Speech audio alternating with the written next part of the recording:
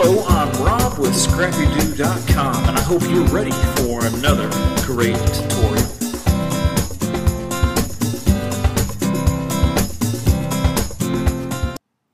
Alright, so I'm in the Make the Cut software, and in this tutorial it's just going to be a short little overview of one of the new features that was implemented in the version of 1.1.0. It was requested by people, which is the autofill. So let's go ahead and get started to show you how it works. It's quite simple. If you're wanting to autofill, your mat with a certain shape, all you have to do is, take that shape or whatever you're trying to autofill or duplicate and stick it up here in the left-hand corner. This is so that it will maximize the whole mat and use the whole mat based upon where we place the star, and I'll show you that as soon as we duplicate this.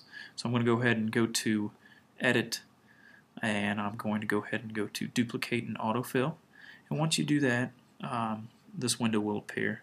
Now I'm going to type in 30 and see what happens, and as far as spacing, I have it separated at 0.25 inches apart. So we're going to hit OK, and let's see what happens. Alright, it just autofilled the mat, and as you can see there's not 30 stars, so it's one of the safety features that's put into this little program, is that it's not going to put too many of what you're trying to autofill if your mat can't handle it, which is great, so you as the user can't type in 5,000 and have all those stars off the mat. So it's pretty good deal.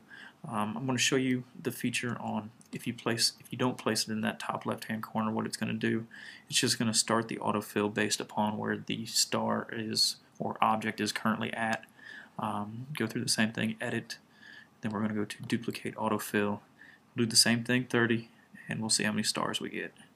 There you go. So it's one of the built-in safety features, so don't get worried like, hey, this isn't working. It's meant to work that way. So with that, I'm Rob with ScrappyDoo.com, and I will see you next time. Thank you.